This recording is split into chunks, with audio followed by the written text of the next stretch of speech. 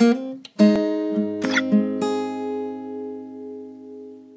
and be welcome to another episode of Let me point you to some things I use to improve in software development.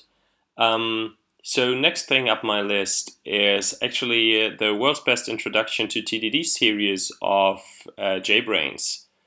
jbrains is the guy you see here in the back. It's a little blurry, but he's a TDD agile development, however you want to call it, coach, consultant, trainer, guru, whatever. He did a lot of stuff in the past, and now he's developed this video series about test-driven development, which is really great. As you can see, you have to enroll. I think it's something like $97 for this level 1 series, which currently I think consists of something like six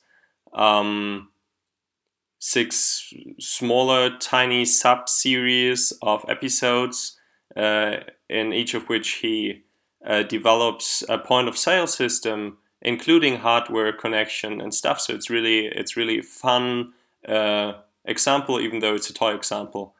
And what he does actually is approaching the problem from different directions, from different angles, assuming different amounts of knowledge about the system he's going to develop, and shows where the different approaches actually lead to.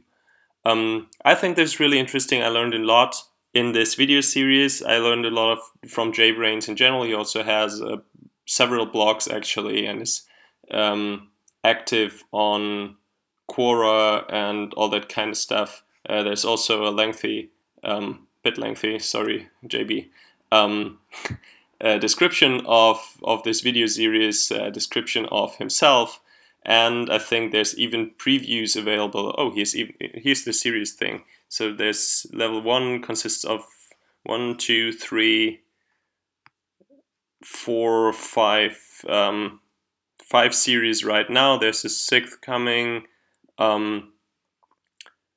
up, and you have a preview. Actually, apparently you can watch the first 2 series, so something like 12 episodes for free, just to get an impression on what he does, and then with the paid episodes you can get the other series as well. So might be worth for you looking into it. I learned a lot from it, mostly about test-driven development, about how to use tools, about how to reason about programming. There's a lot to learn from jbrains. So yeah, if you're interested, take a look into it, and then report back to me, please, what you think about it.